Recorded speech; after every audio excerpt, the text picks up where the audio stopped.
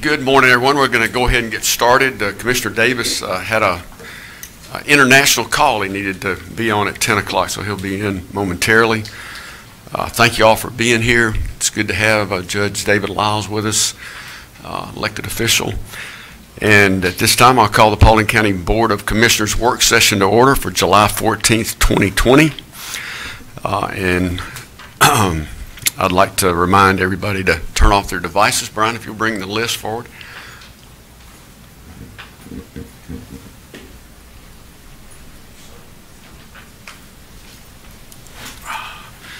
And we're very, very pleased to have Pastor Gene Morehouse from Westside Christian Church to bring us our invocation this morning and then lead us into the Pledge of Flag. Stand if you're able. Yes, please stand. Let's go in prayer, please. Heavenly Father, what are we doing here? We came to encourage our commissioners. We've come to encourage our first responders.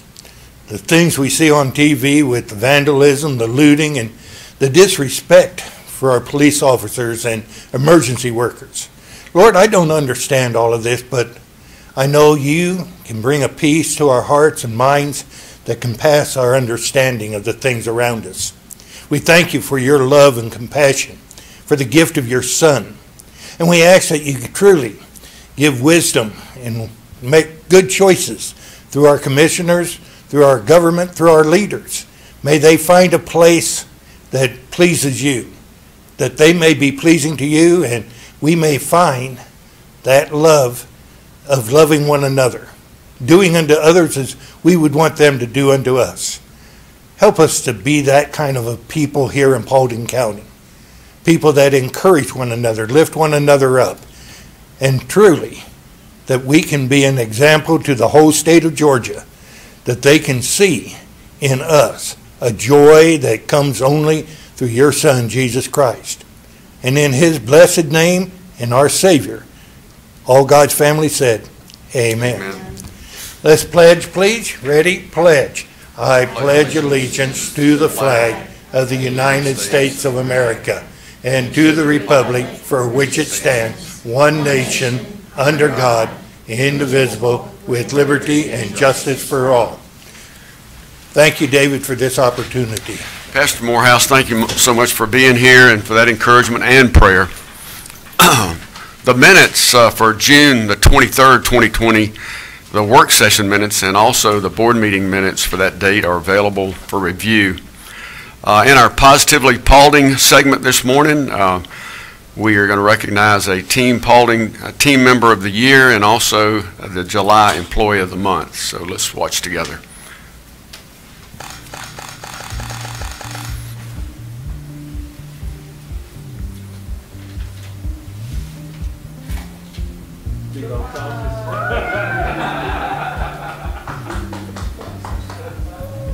Ida Mendez is a 15-year employee with the Paulding County Sheriff's Office. Her primary role is she works in the front reception area, and she's one of the first faces you see when you come to the Sheriff's Office.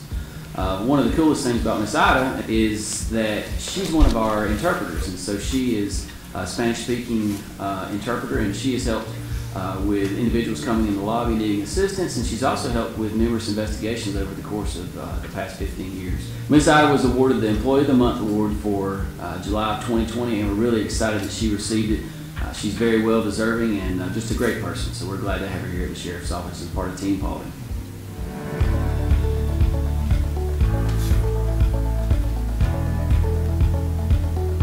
He's a rock star.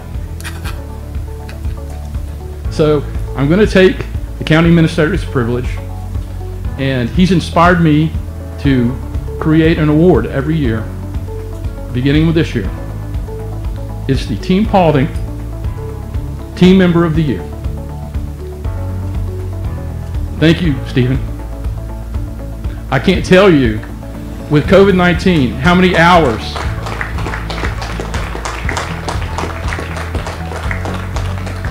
hours Stephen has spent with departments, with our employees, talking with the public, talking with me and the chairman and the commissioners to make us as prepared as possible. He's always there for us. We got to do it. Well, Stephen is the ultimate professional. and he's always communicates very well.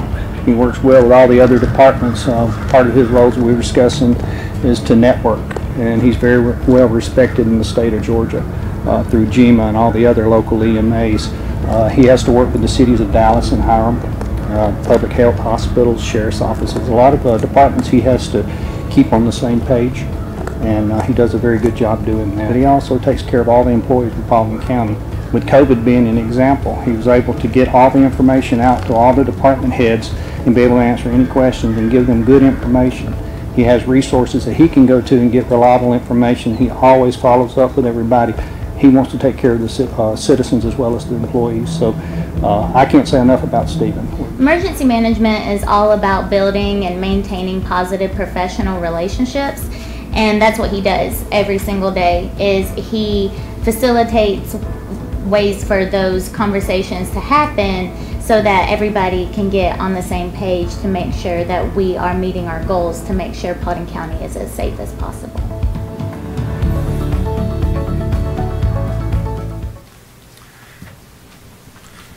That's great. Good job, team.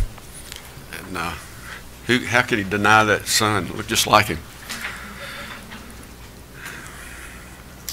All right, we have no invited guests today. Under bid awards, we have item number 2 is to award a contract to the top-ranked respondent, Prime Engineering, in the amount of $52,660,000 for the first phase of the engineering services for the State Route 92 Hiram Sewer Extension. This will be funded through the enterprise funds. Ms. Pollard to report. Good morning. I'm going to take the boring part of this and give Laurie the more attractive part of this. But so I'm only going to mention the advertising and the response to the RFQ. The selection was primarily made by the water system engineers using a scorecard to focus on the qualifications as well as the price. So with that said, on April 15th, we advertised for 4 weeks. We received responses on May 19th from 8 firms, and those firms were scored by the water system engineers. So Laurie will give you a little more information about that as well as the project.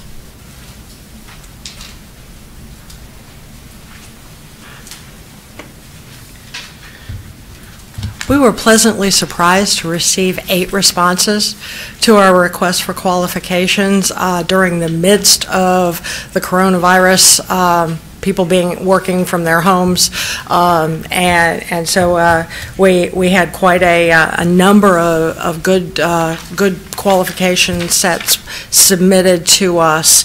As Tabitha mentioned, we had our engineering staff independently score and come up with the final evaluation of the firms, and we also had provided a set of the qualifications to the city of Hiram, who has been engaged with us since the end of last year in trying to identify how to get sewer into the area between Nebo and Hiram City on State Route 92. That area has got issues with septic systems.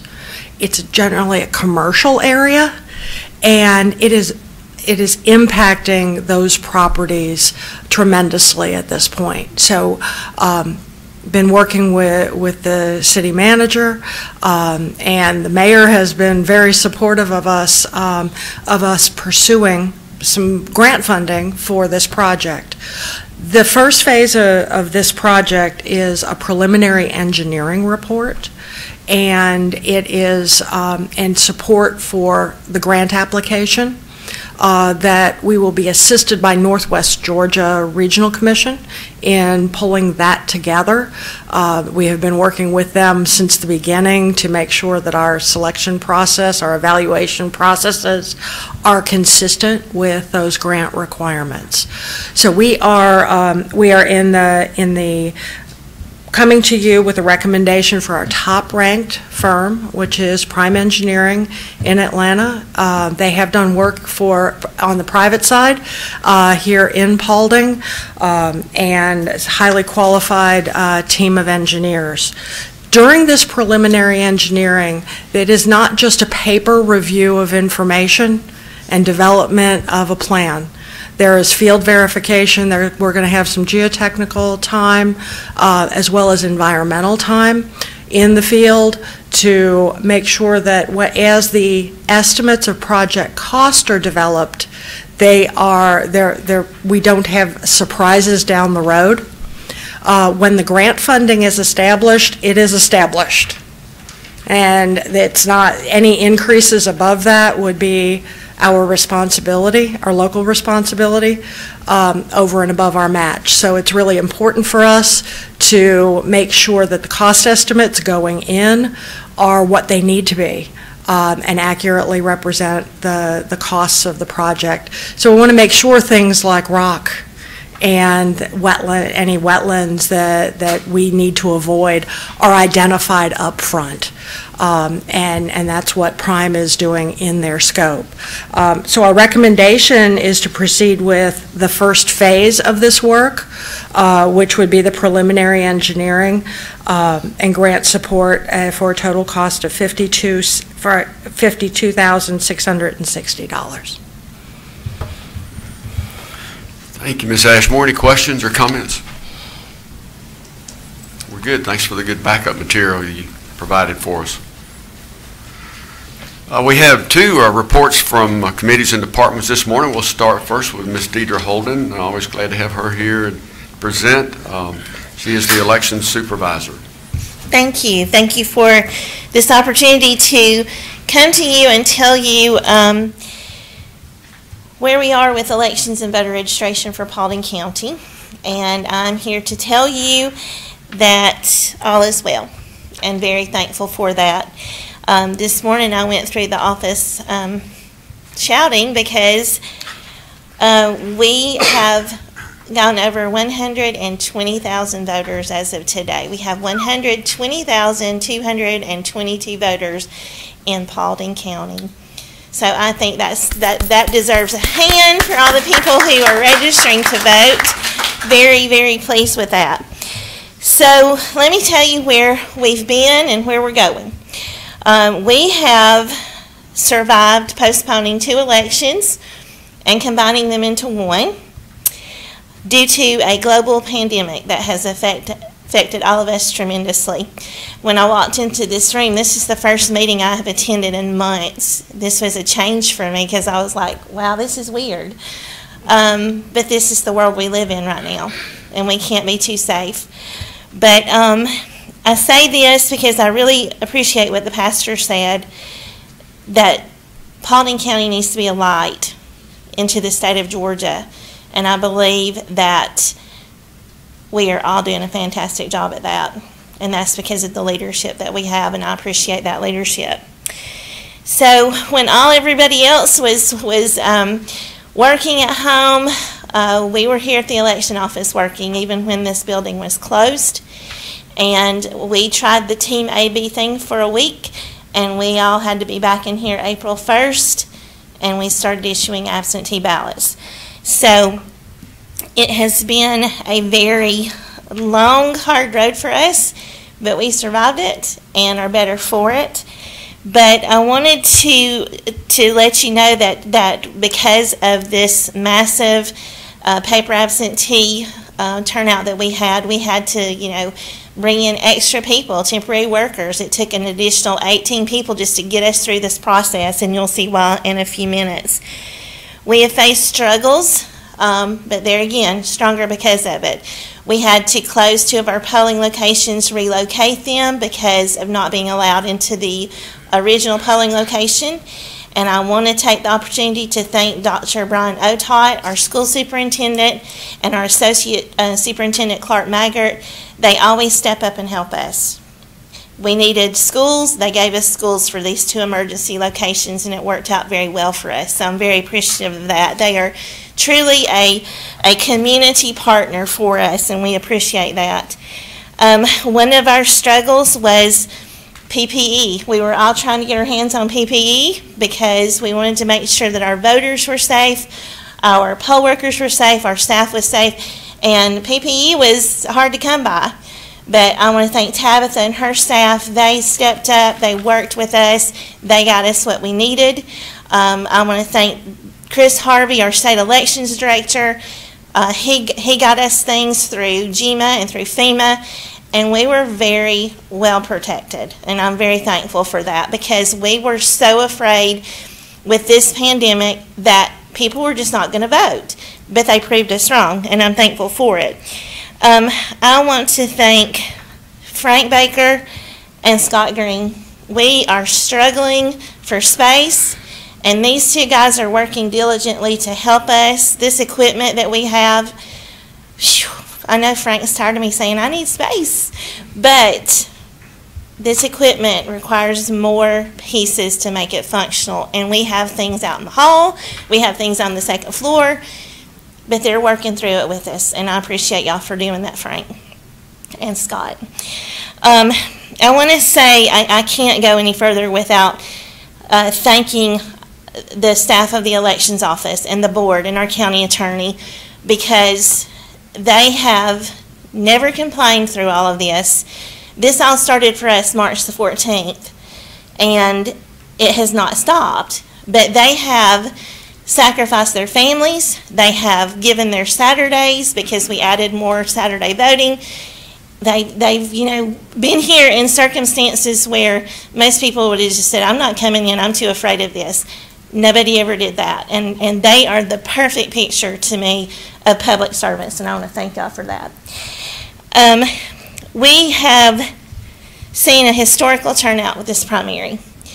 Primaries usually don't draw a lot of people. Boy, did they fool us.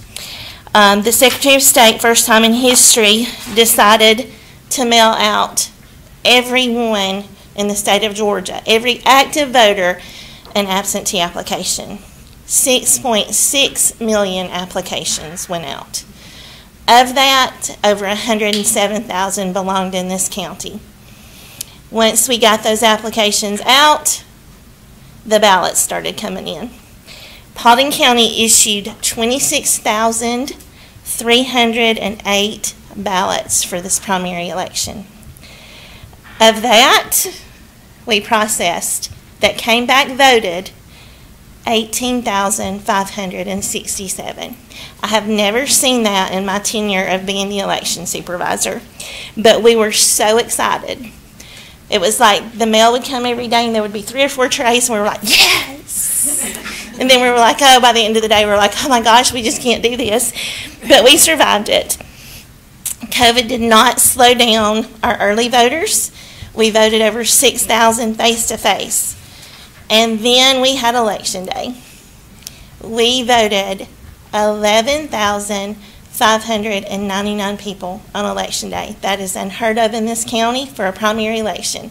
I was really wanting the one more to make it an even number, but I'll take what we can get. We have seen in this election, we had a 33.51% turnout. If you compare that to the May 2018 election, we had a 15.83% turnout. So we had over half turnout more than what we saw in 2018. And this is not going to stop. We have been prepared for, from the state telling us that we will probably have 3 times the turnout for November. So we are trying to prepare for that. We are so thankful that the voters have turned out, that are registering to vote, that are voting.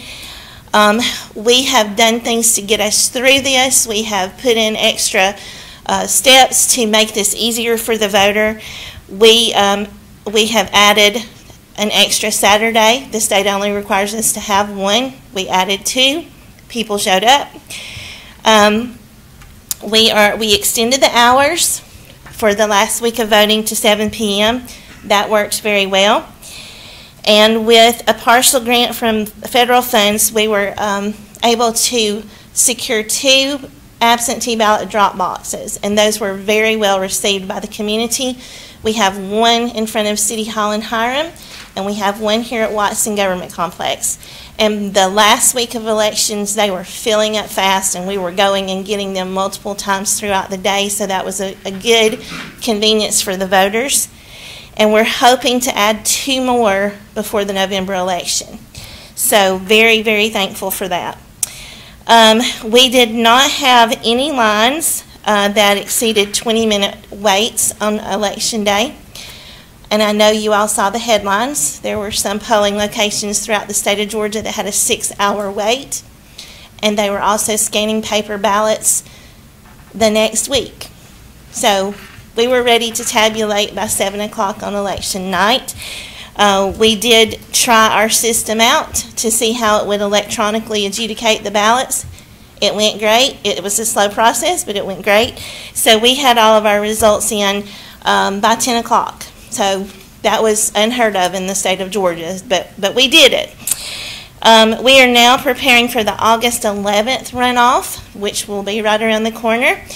Logic and accuracy testing is happening right now. It will be finished this week, and we will begin voting Monday, July the 20th, and we will vote through August the 7th, and that will be here only 8 to 5 every day. There will be no Saturday voting or any satellite locations.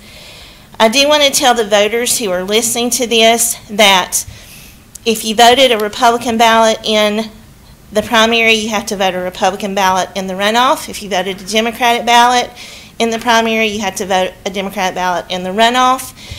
If you voted nonpartisan or you didn't vote at all, you can choose whatever ballot you want. Very limited what's on the ballot. We have 1 federal runoff and 2 state Senate seat runoffs. So we have a Republican District 31 and Democratic District 30. So we are encouraging our voters, if you are elderly, disabled, or one of our UACAVA, which is our uniformed or overseas citizens, that got a ballot in the June 9th election, you will get a ballot automatically sent to you. If you're just a normal voter, you got to reapply for one for August the 11th. We are getting ready for November, and we are well on our way. We're strategizing, trying to avoid long lines, trying to encourage people to early vote, to once again utilize the paper ballot system. We want to make sure that we have plenty of our PPE because we will be seeing more people come out. I've been speaking with U.S. Senator David Perdue's office. We are trying to secure more funds on a federal level for elections because the county takes a pretty hard hit when it comes to funding elections, and I think the federal government is going to try to help us out, and we appreciate that. Also, in closing, we're trying to get more funds for voter education because voting's not important until it's important, and at that point usually it's election day and it's too late for us to make any changes. So we're trying to encourage the voters, if they're unsure of their registration, if they're unsure of anything, please call us so we can help you, and your election day will be smooth and easy and successful. We are projecting, as I said before, 3 times the voters for this November upcoming election. We're most likely going to have to open another polling location on the south side of Paulding because that area continues to grow. And I don't think we're going to see it stopping. And we have polling locations down there that have close to 10,000 voters assigned to it. And we don't want to see them standing in line for hours upon hours. We are also going to open our 2 satellite locations, which are Burnt Hickory Park and Diane Wright Innovation Center for our voters, and we will be adding another Saturday voting. So there'll be 2 opportunities on Saturday for the voters to vote in November. The Secretary of State had told us that they would not be doing another mass mailing for November, but the public spoke, and we got word last week that they will be mailing ballots to our rollover voters. Again, our military overseas citizens, as well as our elderly and disabled.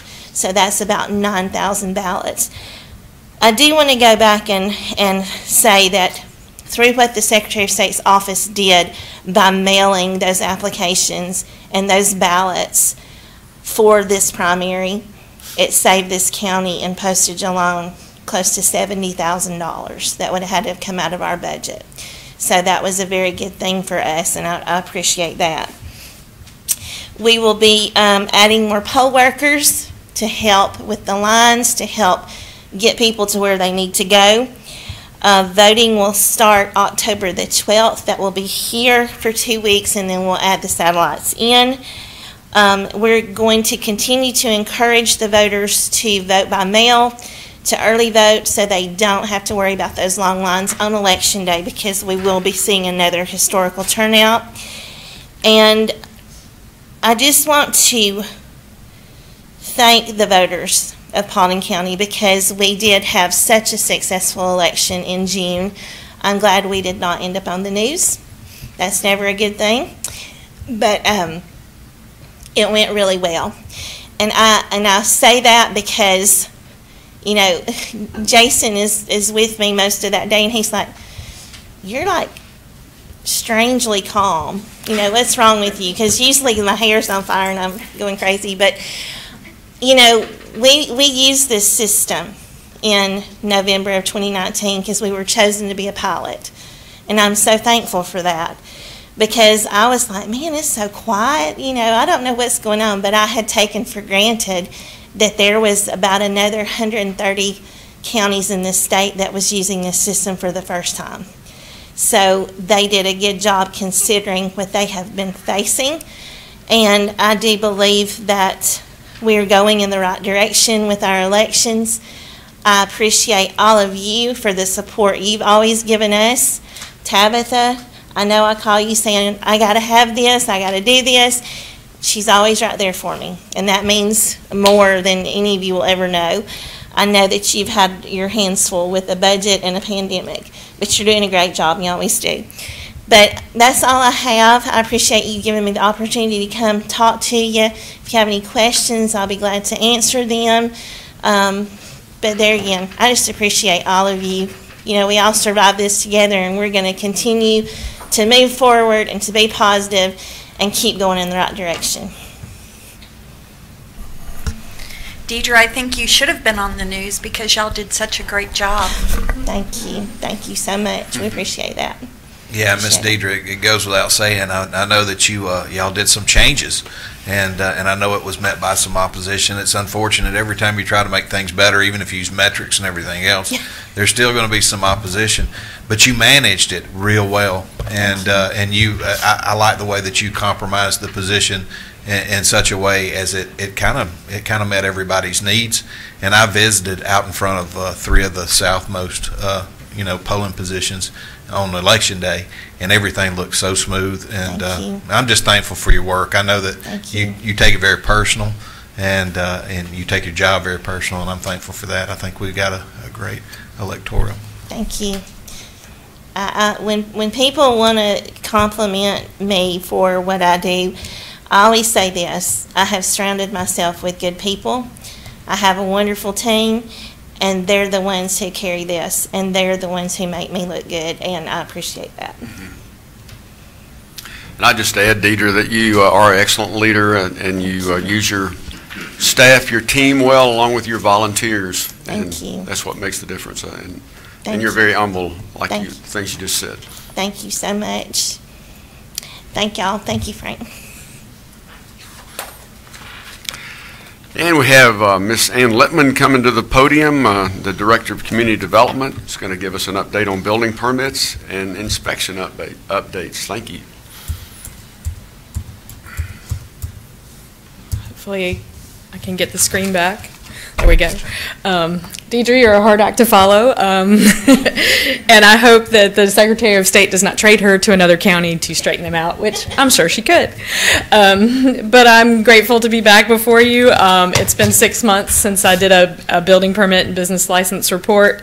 Most of today's data I'm doing on a fiscal year basis. Happy New Year, Tabitha, and Happy New Year, everyone, since July is really our new year.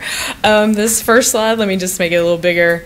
This is, of course, fiscal year 2020 data. It goes from July of 19 to June of this year. You can see we issued 5,706 permits. That was only about 150 less than last year. And if you look at this chart, you'll see the lowest month was April. And the majority of April, I think all of April, we were closed to the public. We were still issuing permits, but we were doing it all electronically. Every month when I do this, I want to bring you something new. So this is the major permit types issued by month. It's just the top 5 were the trade permits, building master, which is your single family attached and detached, your residential structures, commercial permits, building occupancies, and pools. And I was glad pools made it on here because one of Paulding County's COVID-19 pandemic hobbies was building a pool. We doubled the amount of pool permits we issued from fiscal year 2019. And every month I would see them come in and I'd be like, wow, it's like Oprah, you get a pool, you get a pool. Inspections. Inspections went down a little bit. I think in some instances we were doing inspections during the shutdown, but we did not go into people's private homes. Some people had to use a private inspector, and we don't track that in our data. This is about 2,000 less inspections than we did the year before, and I'm going to attribute it to there were less single-family permits from the previous year, and we probably didn't go into as many homes to do as inspections in the spring. This is looking at the number of permits issued, residential versus non-residential. You can see in this chart that the single family is going down, and you can see a slight uptick in the commercial permits. The next slide, this shows the value of the permits, and I think this one's more important. You can see in the past couple years the value of construction of commercial permits versus non-residential permits is equalizing. So I think that's a very good trend that we're seeing. This permit shows, or this slide shows the number of permits based on post, and this to the elections, and of course April 1st was census month. The second chart, post 4 continues to win. There was one month, May, Ron, I'm glad you just walked in, post 1 beat post 4 in May of 2020 in the number of permits issued. Of course it did. First time since I've been here. So this post shows the population growth. In 2010, each post had approximately 35,000 people. Let me try to zoom in on this a little bit so I can show you the numbers. So this chart takes the number of permits and projects Paulding County household size is about 2.9. So it gives the population growth based on each post. And of course, the two biggest were post 1, which is probably around 40,000 now, and post 4, which is getting close to 50,000 in population. And I estimate, of course, we do the permitting for unincorporated Paulding County and City of Hiram. I don't have Dallas data, but I have looked, and it looks like they've grown by about 1,000 people. So right now, I would estimate our population at 167,000. And if you track that with Deidre's numbers, you break that out. I did a quick calculation. That's about 70%. So I'm going to look and see if 70% of people being over 18 is the norm. And that might give us another way to look at what the population growth has been. Little breakdown. This data changes. It looks more at the year. You'll notice something. This is single family permits issued by subdivision in 2020. You'll notice that something's missing that's been on this list for the past 6 years, and that's Seven Hills Nature Walk. They are not in the top 5 of permits being issued. The top is the private dwelling permits, that it's a permit that's not in the subdivision. And this chart on the side shows the breakdown. It's pretty even between post 2 and post 4, but the top 2 permitting subdivisions are actually in post 1. It's Citizen Square, and that's a little different for us too because that's a single family attached senior project. And Oakley Point Pickett's Ridge, which is, of course, where we had our filming a couple years ago with that I think it was HGTV show. So I thought it was interesting that the #1 permitting subdivision is not on our list. And this chart shows the top builders. And there's not that much change to that. But I will point out that Keystone Communities is a local Paulding County-based builder. Switching to our occupational tax certificates or business licenses. Right now we have about a little over 3,000 of those, and this data just shows how many new and renewals were done throughout the year. This next chart shows the breakdown, and this did not change at all hardly from December. We have about 28% commercial and 72% home occupations. One of the charts that's got some new data for us, one of the projects that our business license team worked on when we were not hosting people here and working sort of split shift, You've heard me mention when I talk about our development ordinance update that we want to convert the zoning ordinance to North American Industrial Classification codes. Well, the ladies in the business license office, they found out the NAICS code for every single business in Paulding County. So we can now give you a breakdown, and I've highlighted the top 5 categories, which is construction with 25%, retail trade with 13%, administrative and support with 12, other services 11, and professional technical, and it also adds engineering, but I didn't have room for that on there. Those are the top 5, and they comprise about 70% of our business licenses. NAICS is broken down, it goes all the way out to a 6-digit code, so we have the 6-digit codes for all the businesses, and the top 3 6-digit codes were residential remodelers with 185, landscaping services with 154, and electronic shopping and mail order houses, so that's your e-businesses, with 149. And those 3 6-digit codes together are 15% of our business licenses. And I had shared this with Michael Hughes last week at our meeting, and hopefully next time he comes, he might be able to talk about which of these sectors that we want to see increases in next year. But that's the end of my presentation. If anybody has any questions, I'll be happy to answer. Great job, Ian. I'd like to get a copy of this. Certainly. I'll send it to everybody. Post-commissioners would too. Any questions? Thank you, ma'am. We don't have anyone who's signed up for agenda item public participation. Under the consent agenda, we have consideration of the following item, item number 3, which is to approve the request for the conversion of a generalist position to the Assistant Director in Human Resources. That position would be newly established, and to adopt a corresponding job description. And our County Administrator, Frank Baker, is going to fill us in. Well, we don't have to do that. So I would just like to ask if anyone would like to move that over to the regular agenda. Okay, we'll leave it as a consent agenda, and we know where to find Frank. We have no old business. We have an elected official, Judge Lyles, who's, as I mentioned earlier, is here, and he is a busy man, important job. And I would like to ask one of you to, I'd like to entertain a motion that you would move his number 7 and number 8 new business items up to the top. I'll make that motion, Dave. Okay, got a motion to do that by Commissioner Davis. Is there a second? Second. Second by Commissioner Caker. All those in favor say aye. Aye. Aye. So Judge Lyles, come forward and we'll get you completed. Thank you, Mr. Chairman. Members or commissioners, Mr. Baker, I wanted to first of all thank you for the tremendous support that you have given not only the Superior Court judges and our staff, but also the programs, the accountability courts that Judge Bucci and I both run. We really do appreciate your support in that. From the beginning, Ms. Pollard, you and your staff are excellent. I don't know how you find time in the day to take care of everybody if anybody has as many problems as we do, trying to keep their budgets straight. So thank you for your hard work and your flexibility in working with us. It truly is appreciated, and I wanted to take time to do that.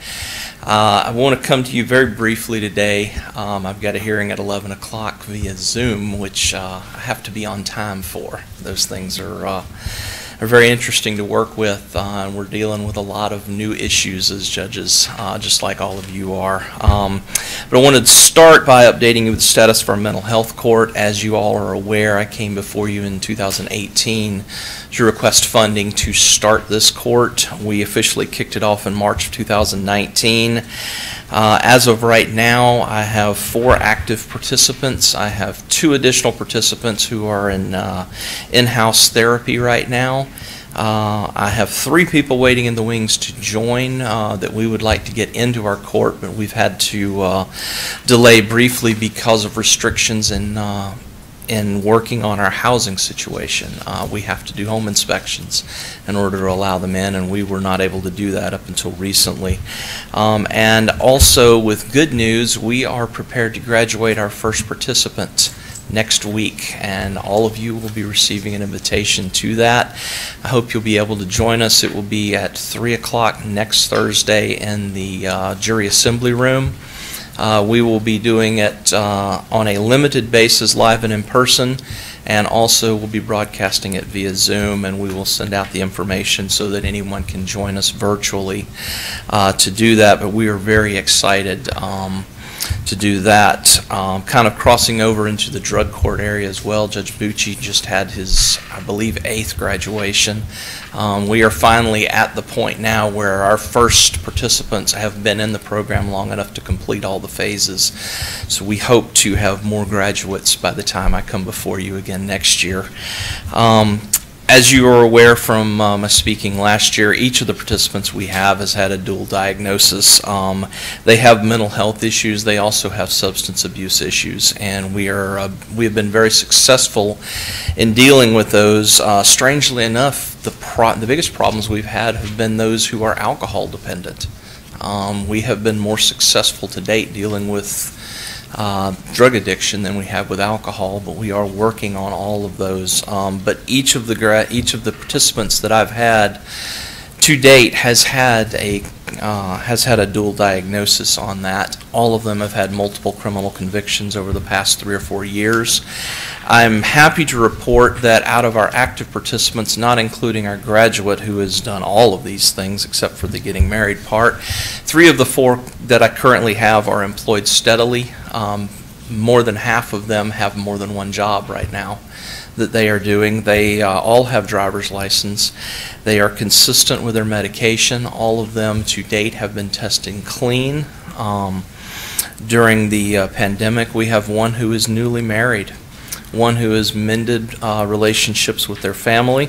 All have been learning life skills, learning how to cope and how to be more productive, and breaking the cycle of incarceration that we've had. That is a very small glimpse of the transformation that's gone on, and I hope that you can attend next week to hear from our graduate as to the transformation in her life, because it is truly remarkable. If she's the only person we graduate from this program, it has been a success in my opinion, because her transformation is just unbelievable. To that end, on the business side of things, I've come before you today to let you know we were recently awarded a grant in the amount of $108,580 for program operations during our fiscal year 2020 to 2021. And this grant comes with a required county match in the amount of $12,064. I am requesting that we use state funds for this match to provide substance abuse counseling, drug testing supplies, and contract services to address the substance abuse issues with each of our participants. And I would also add that the judges of the Superior Court are at this time recommending that on behalf of Paulding County that the chairman and the Board of Commissioners accept this grant, and that Mr. Chairman, you be authorized to execute all necessary documents for the mental health court grant. On the drug court side, Judge Bucci's drug court has been awarded a grant in the amount of $232,216. Which would require a matching county match of $25,802. And again, the judges of the Superior Court would like to recommend on behalf of Paulding County, the Chairman and Board of Commissioners accept this grant, and that Mr. Chairman, you be authorized to accept all necessary documents. Excuse me, to execute all necessary documents.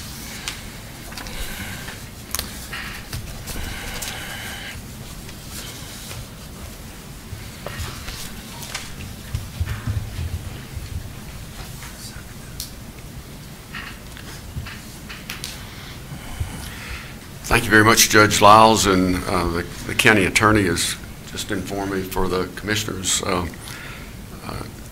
awareness that we will vote on that at 2 o'clock this afternoon on those amounts. All so, right. Are there any other questions of Judge Lyles or concerns? Well, I don't have any questions, Judge, but I will say thank you for the work that you're doing. You and I spoke about the need for the mental health court. I think it was before you were a judge and before I was a commissioner. It's been a while, and it's very exciting to see the positive results in the transformation. And I've seen that firsthand with the graduates of the drug court.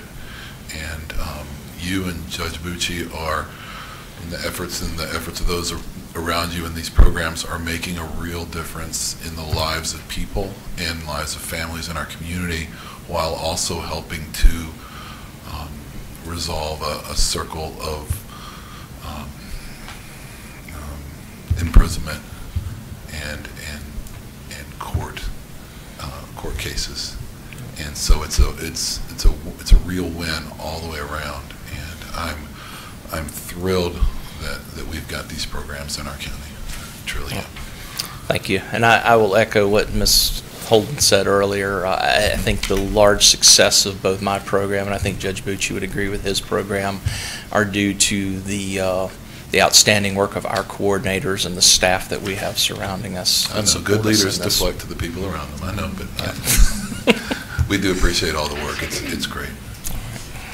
I just want to say thank you. If you haven't been to a drug court graduation and the first mental health graduation, you need to go. It really pulls your heartstrings, and you want to just get up there and hug all those people that are going through it.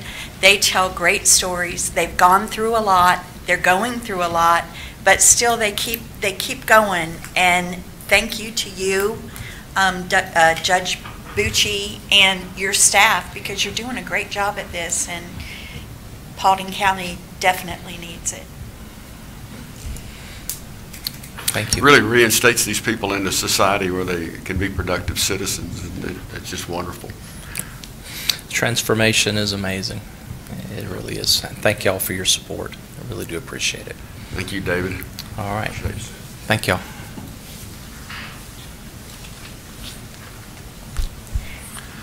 And now we'll go back up to item number 4, new business number 4, action to approve the recommendation for a memorandum of agreement with Condrey & Associates Incorporated, and authorize the chairman to sign all necessary documents related to the execution of the MOA.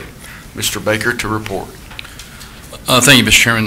Really going to talk about an oil change. We all, from time to time, have to go in and have our vehicles serviced and have an oil change as preventative maintenance.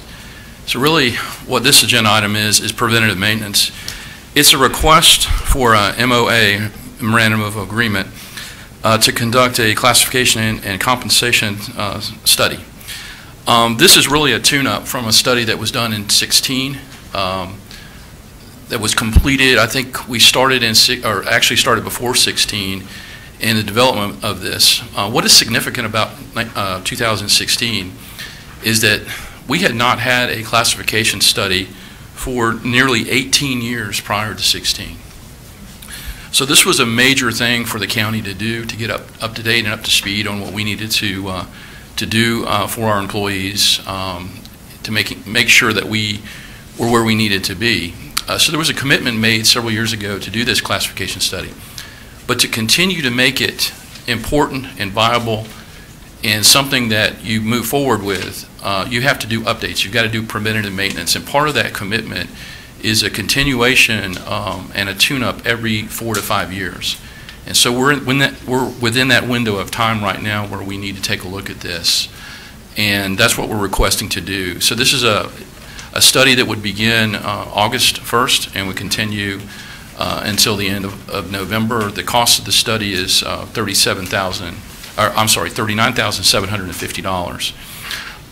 The original study that was done in 16, that was inactive in 16, that was done prior to 16, was a lot more money. This is going to be done by the same firm that conducted the original study that we did.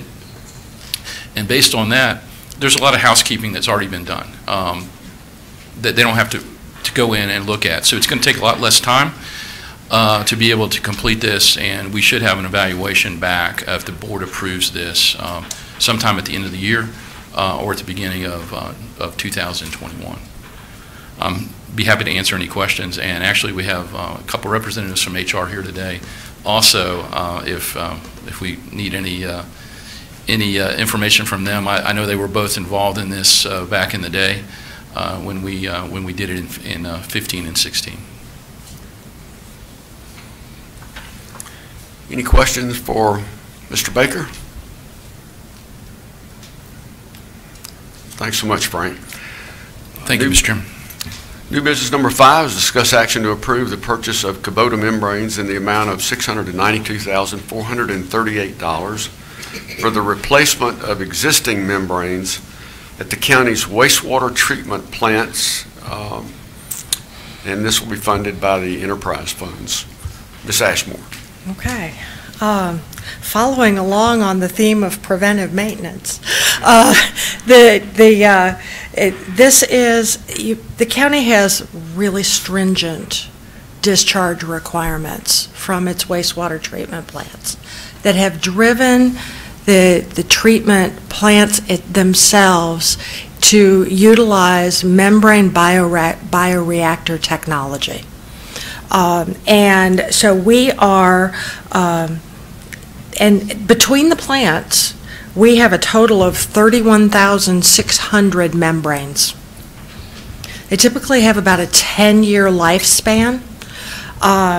We have had some issues, though, some really hard use. And you've got some photos that I've shared with you from our wastewater operations staff. The plants that have band screens on them pass a lot of material, a lot of fine material, and there's a lot of buildup of that material on the membranes. And there's oil and grease buildup that you'll see on those photos. It is, and so that's really hard use. And so it is. We've got some of those, and then we have replaced band screens at Coppermine and put in rotary drum screens, which are doing a much better job of removing material as the wastewater enters the plant. And you can see a photo of the difference of what the membranes look like at that facility now with the replacement of those membranes.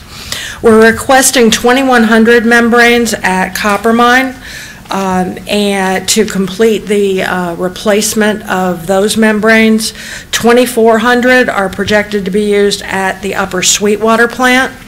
Those membranes have actually lasted us longer. They've lasted us about 15 years. And that plant has received less than its design flow over those years, so a much lighter use on those membranes has allowed us to utilize those for 15 years. And then 2,800 will be used to replace broken membranes at the Pumpkin Vine plant. So all told, we're requesting the purchase of 7,300 membranes. There are different size membranes in use at the different facilities. So you see the difference in the quotation on those. But we're requesting your approval for purchase of Kubota membranes in the amount of $692,438 for these replacement membranes. And I will tell you that those membranes have been replaced by staff. We put together a team of people. We rent a crane, and all of that work is done with county labor. If you have any questions, I'll be happy to answer them.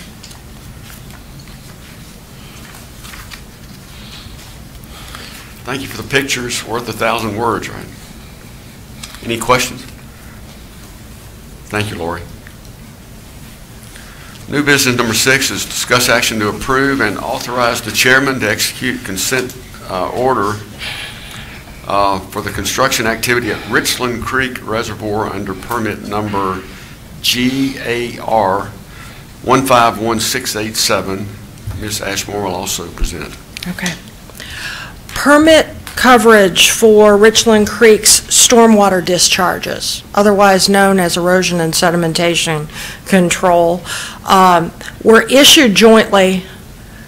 Well, it's a federal law administered and permits issued by the state of Georgia regulating this project. It was the permit was written in the name of our contractor, Brad Cole Construction, and Paulding County as the property owner, as co-permittees. The Paulding County, in turn, had contractual relationships with agents to ensure project compliance with this permit. As a co-permittee, the state is looking for Brad Cole to implement the requirements of the permit, and Paulding County as the co-permittee to ensure that all the requirements were made. State inspections had determined that to some degree that we did not ensure compliance with best management practices, stabilization, and stormwater monitoring was being conducted and reported on the required timeline. So as such, the state is issuing 2 consent orders.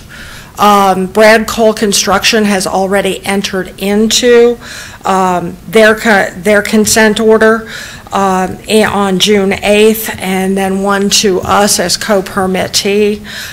Each of those consent order contains a $17,500 penalty. It is an order of magnitude less than what could be imposed. So we're requesting that the board authorize the chairman to execute that consent order.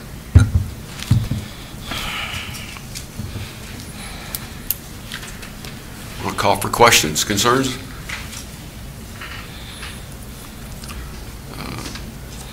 Another thank you for the backup material and the availability to talk with you on the phone yesterday. Okay, we had Judge Lyles for new business number 7 and 8. I would just ask our county clerk if there's any need for me to read those since he is already presented. Okay. New business number 7 that, again, Judge Lyles presented was discuss action to approve the Superior Court Judge's recommendation to accept the Mental Health Accountability Court grant and to authorize the chairman to execute all necessary documents associated with that grant, which he stated as $108,508. And new business number 8 was discuss action to approve Superior Court Judge's recommendation to accept the Felony Drug Accountability Court grant and to authorize the chairman to execute all necessary documents associated with the grant. And that was $232,216 was the grant. The match for the first one was $12,064, and the match for the Felony Drug Accountability Court was $25,802. All right, now we'll move to, and save the best for last, the new business number 9, which is discuss action to approve the chairman's nomination of Tara Palmer to the position of Human Resources Director. And myself and Mr. Baker want to say a few words. I can tell you that Tara Palmer was born and raised here. And I remember Ashley went to East Paulding High School. Did you also go to East Paulding High School? Yeah. So it shows how old I am. That's where my kids went. They're probably classmates. Ms. Palmer has given Paulding County 19 years of her service already. She's blessed to be married to Jody Palmer, the Hiram City manager.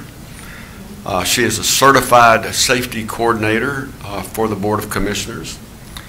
She has done work with the safety program for our 850 plus employees over the years. And she's handled workman's comp claims.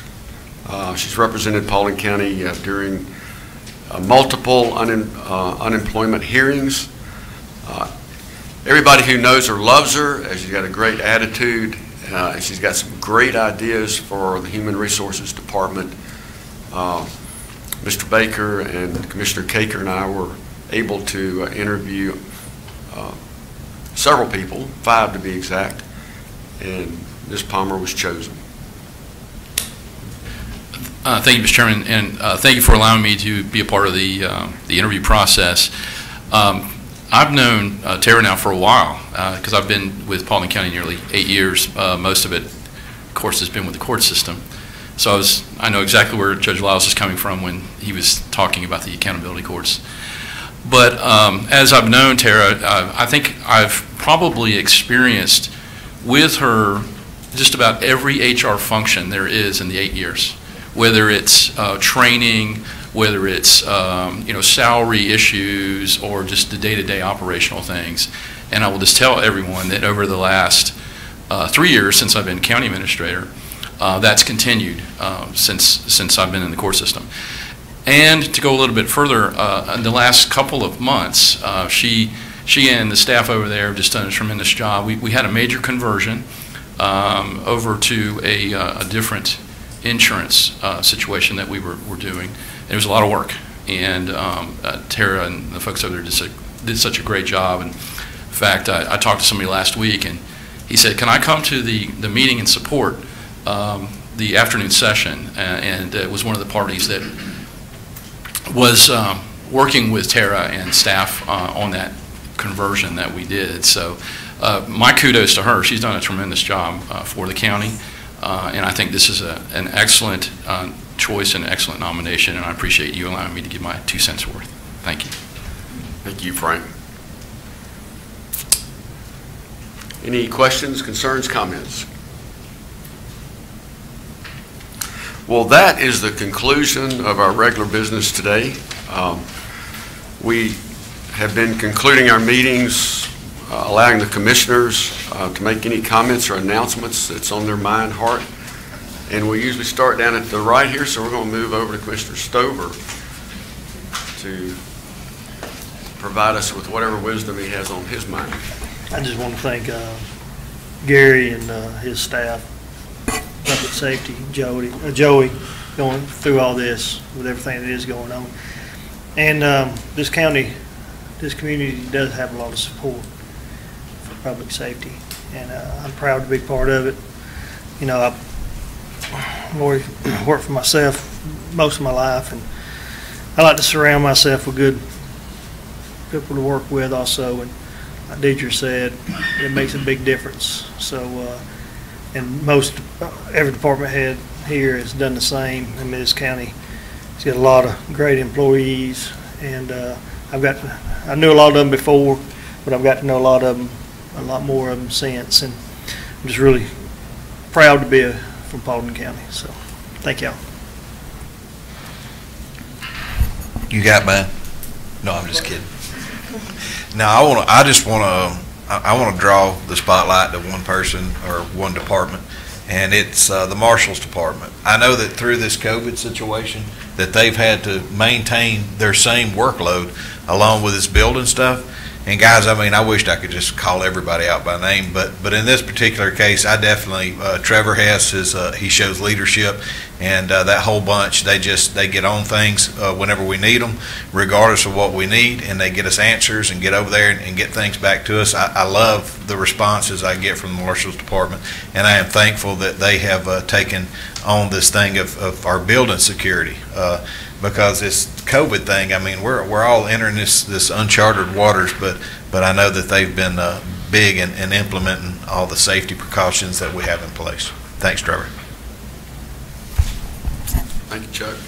Well, let's move down to the far end here. We'll go with Ron and come back this way. You're just mixing it up all over the place today, Dave. So I have had a number of people ask me for clarification about the state of emergency and the governor's executive order and the state of emergency and how all that plays together, and when does stuff end and when can we be normal, and I've looked at the all the executive orders and the emergency declarations. And the problem with me doing that is that I'm not an attorney, and so I don't know. So I called Jason Phillips yesterday and said, hey, do you think you could give everybody an update during my time slot? Because I would like to know, but I know there are other people would like to know if we can get a recap, because the county order ended, and there's a date with the state here this week, and so if I'd like to just defer my time of giving a comment to the county attorney, if that's all right. And if Jason, you don't mind, you could clarify, and then we'll let Sandy go. Oh, I will try. All right, thank you, Ron, and thank you for the heads up yesterday. Just to kind of set out where we are statewide, there is a current public health state of emergency declared by the governor and essentially ratified by the General Assembly. That is set to expire on August 11th, 2020 at 11:59 p.m. These state of emergencies, they are authorized under state law for 30-day stints. So as you approach the end of a 30-day period, the governor often renews it, and he's been renewing it ever since March. So our current state of emergency, which is just a general category, expires August 11th. That general category allows the governor to do things under his emergency powers that he is not normally authorized to do when we are not in an emergency. So one of the things that he does during the state of emergency is he passes various executive orders that control how we conduct ourselves. The current executive order, which was issued June 29th, that is set to expire tomorrow at midnight, so July 15th at midnight. My hunch is that that executive order, there will be a further executive order, given the conditions that everybody knows that we are in right now, as we've seen on the media and as some of us have experienced firsthand. But the current executive order, which will expire tomorrow, it is 40 pages long.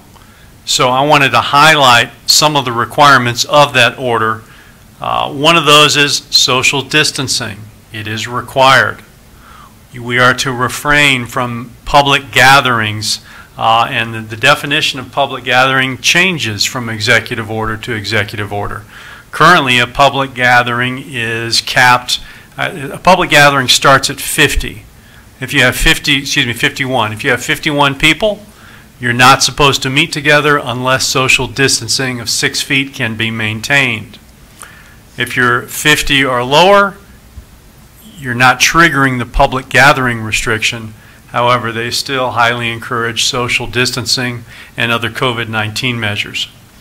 Shelter in place, it is currently required for high-risk persons. Those are ones that are particularly vulnerable for medical reasons.